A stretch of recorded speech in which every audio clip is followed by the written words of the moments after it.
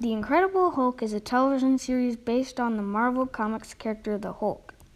The pilot movie aired on CBS in 1977, followed by the TV series in 1978, and starred Bill Bixby as Dr. David Bruce Banner, Lou Ferrigno as the Hulk, and Jack Colvin as investigative reporter Jack McGee. Bruce Banner was traumatized by the car accident that killed his wife and was haunted by his inability to save her. Banner begins to research people who were able to summon superhuman strength during moments of extreme stress. Banner experiments on himself with gamma radiation and accidentally receives a massive overdose that causes him, when he gets upset, to turn into a green-skinned, superhumanly strong creature who is driven by rage. The TV episodes show Banner's nomadic life as he roams around, taking odd jobs and searching for a cure, all the while pursued by an investigative reporter who believes Banner is somehow connected with the Hulk. Like Jack McGee, we at Typewriter Minutes have been doing our own investigation. We have been looking for a green Hulk of a typewriter that, deep down, is really just mild-mannered, pleasant, and hard-working.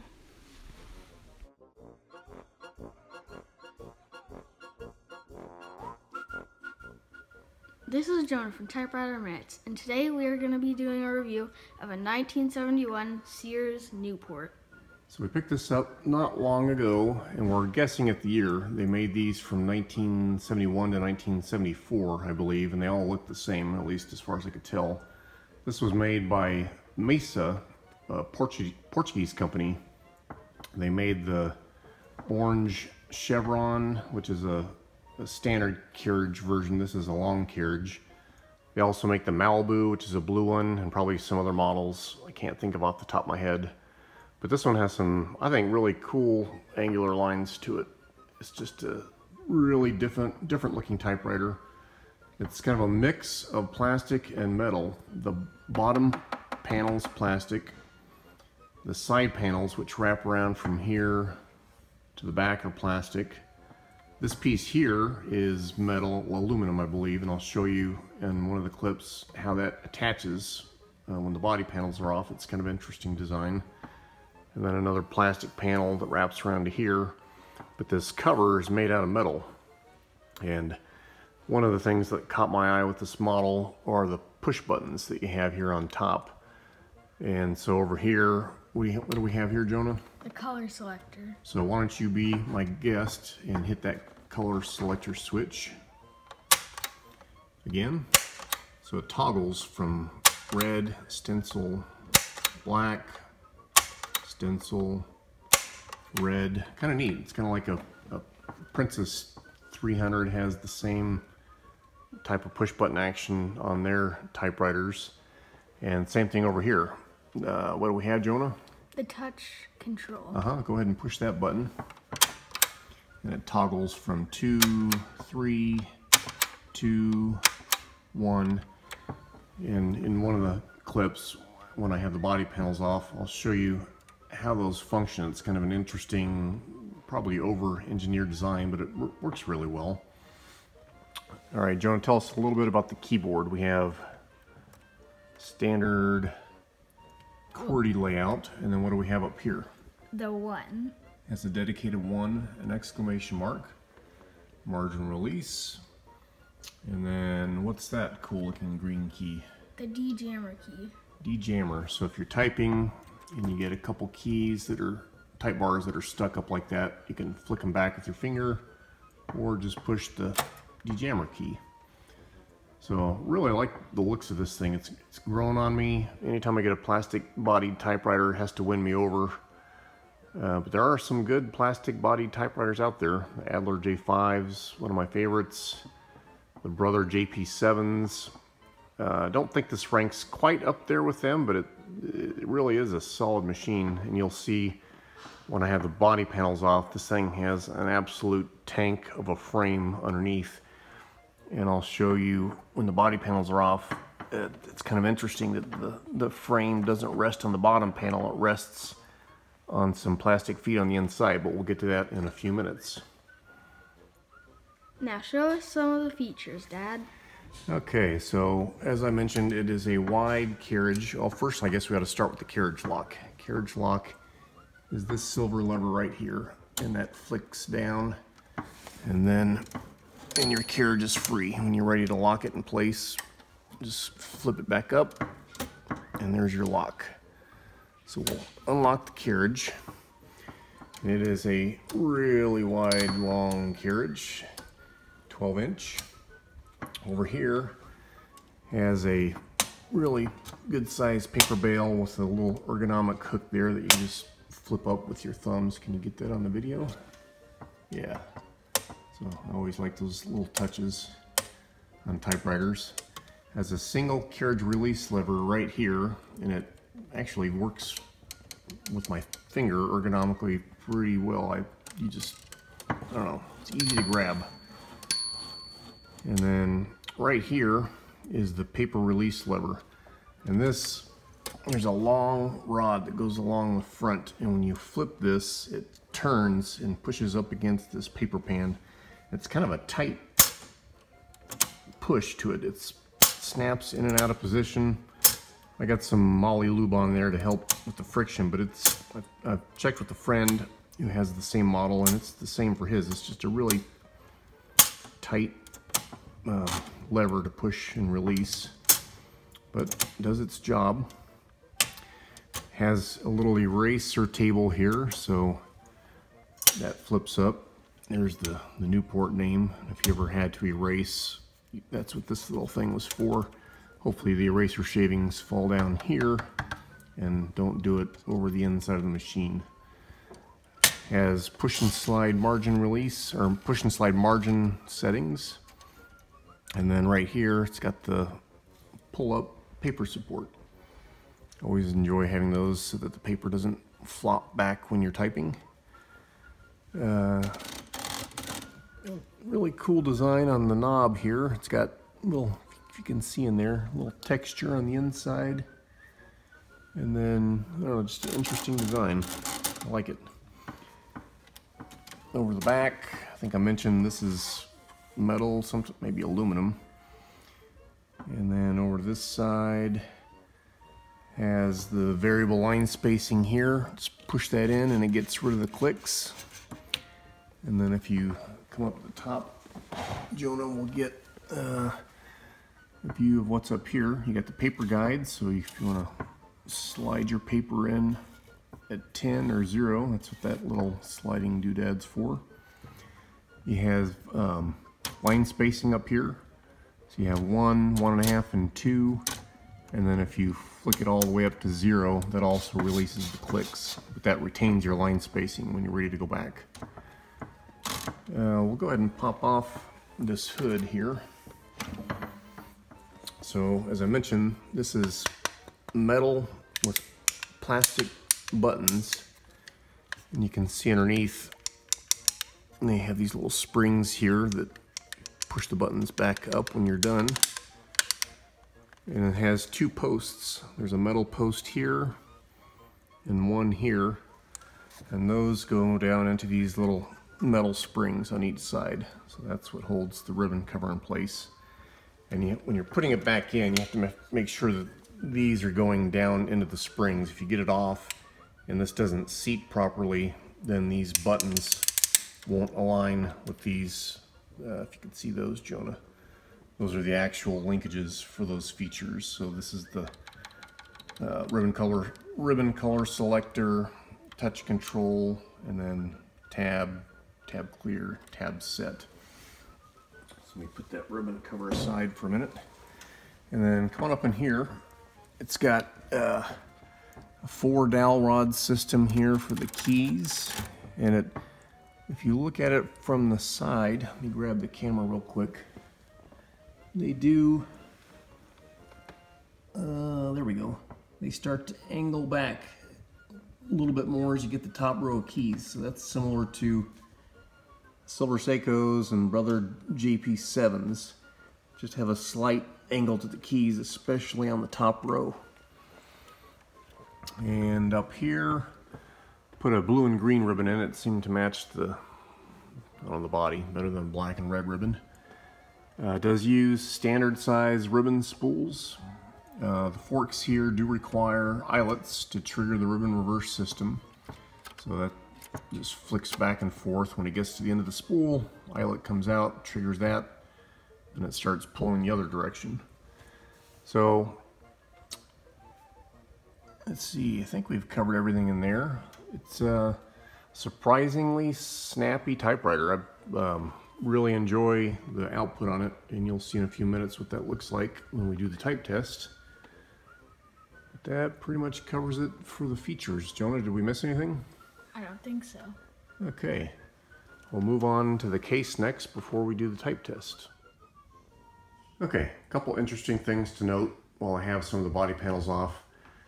The frame itself is a hulk of a frame. You can see it's really substantial, has these cross members underneath there. You can see them in the back, and then you can see them in there on the side and the front. So a really solid frame. I don't know what it's made out of though, because my magnet does not stick to the base. It sticks to other parts, but not to the base, so I'm just guessing it's pot metal.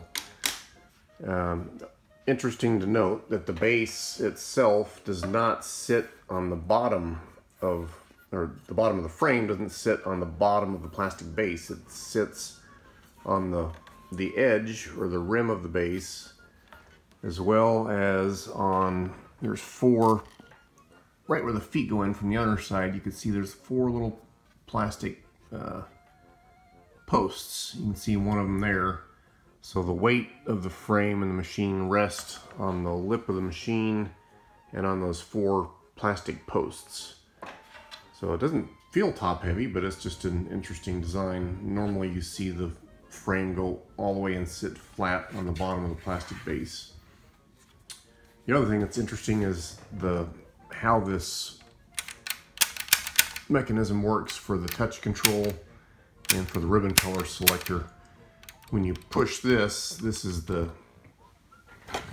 where the button is for touch control. When you push that button, it turns this little plastic wheel in there. You can see the white plastic wheel, and that white plastic wheel has a bar attached to it. It's kind of like a locomotive wheel that goes back and forth as the wheel turns. And you can see that bar is attached to a plate. Let me throw a little bit more light in here. Every time you push it, that plate goes back and forth, and all that plate is doing is stretching this spring right here. This is the tension control spring. So when the spring is stretched out like it is now, a little more difficult to push the keys, and when the spring is released and relaxed, it's easier to push the keys. So it's kind of a complicated system for just what on most machines is a simple lever to activate touch control. But this is similar to the system that they have on the Princess 300. Same thing over here. This is the button for ribbon color selector. And there's that another plastic wheel that turns. And when it turns, that little crossbar right there goes back and forth.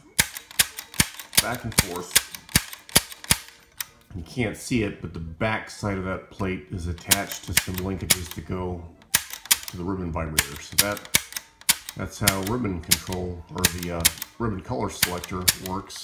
And just a little bit over-engineered design, but it still works like a charm. And two more things before I put it all back together.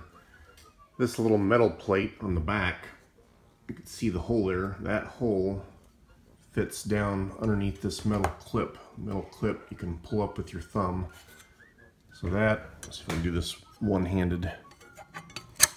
Plate goes in there like that and is held in place with the spring tension.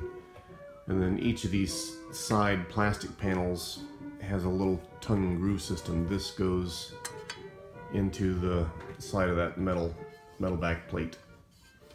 So kind of a neat design for the body panels. And then finally, just wanted to show you oh, I have some nice piano music going on in the background. When I activate the set and clear tabs, you can see the rocker there. That is what set and clears the tabs. And the tab stops are actually underneath the carriage. So, interesting location, but it's working like a charm. So, just neat little things that you can't see when you have the typewriter all put together. And again, you can see those cross members going back and forth underneath there for this hulk of a frame. We forgot one feature, and then my dad's gonna put the ribbon cover on. So we'll do the ribbon cover first so I can get it out of my hands. So just line up those posts, one on that side, one on this side, and then clicks into place, and you'll know that it's in there properly when you test those. If it's off kilter, those don't line up with the buttons underneath. So if you come up here, you'll see on the return lever, when you're ready to put it in the case, let me grab the camera real quick. It's kind of a neat little hook on there. I don't know if you could see that, but this little metal hook, and then there's a little metal plate, and then a little hook on this return lever, and that just goes over, push it down, and then it stays like that when it's in the case. And then when you lift up the lever, the spring pulls it out. So kind of a neat design. Okay, now we'll do the case. Now for the case. So this looks eerily similar to the cases that I have for some Royal Safaris from this age. So I don't know if maybe the same company was making the cases for different typewriter companies. It looks like it would be aluminum, but it's plastic, so it's actually surprisingly light when you pick it up. You're expecting a lot heavier case. So it's got a little, we don't have the key, but if you slide this latch over, oh, there we go. It just opens right up, and it has these 4 studs in the bottom, and I'll show you the bottom of the typewriter. The feet have holes in them, and that just rests in there. And then it has some rubber blocks here that come down on top of the machine, and then some rubber bumpers here, I guess, for the back of the machine. And it doesn't prop open when you open it, it just lays all the way flat. So let me grab the typewriter, and if I turn this up, you can see the bottom of the feet have holes in them, and those just go onto those studs.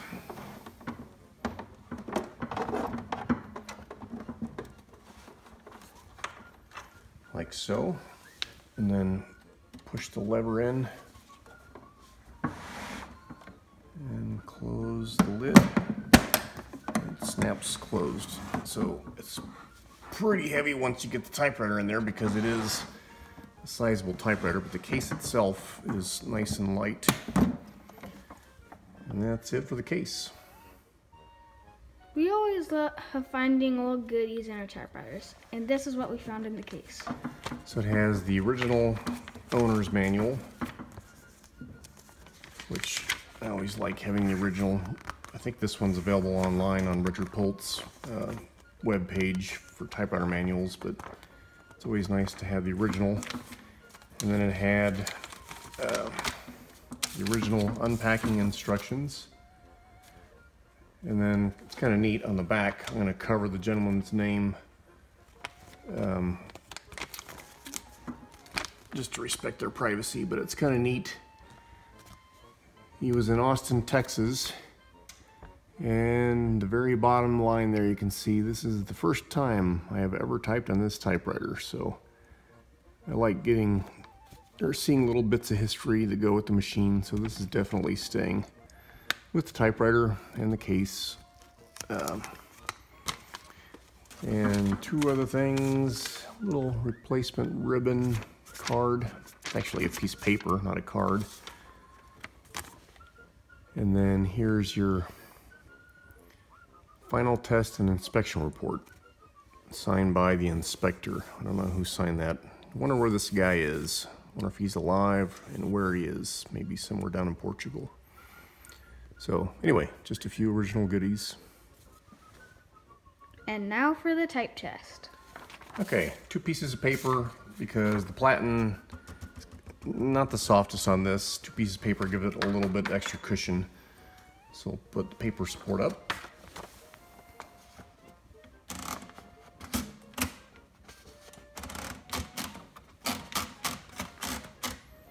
It's a little crooked, so we'll straighten it up.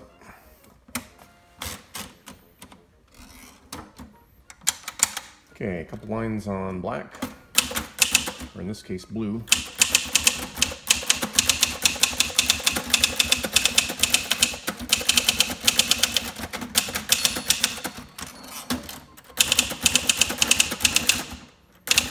Typo. You can hear the bell, and there's the line lock, so margin release. Okay, now we'll do red or green.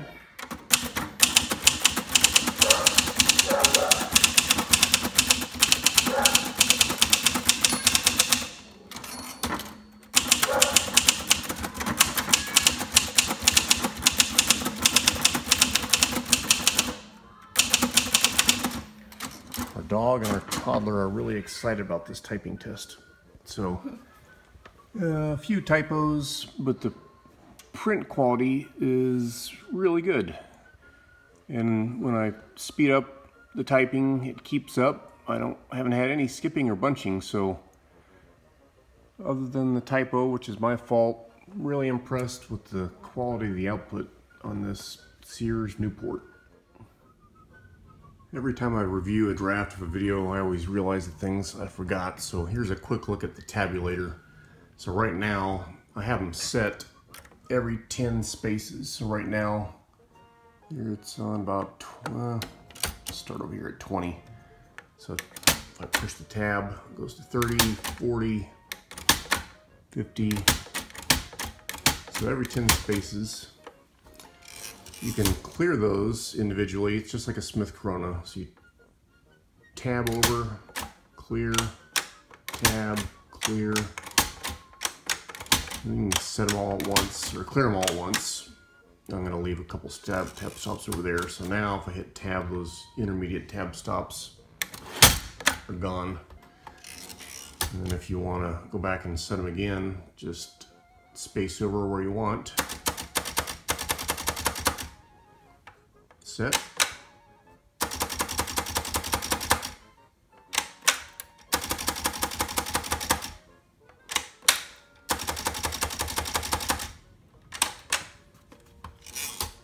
And then now tabs are set.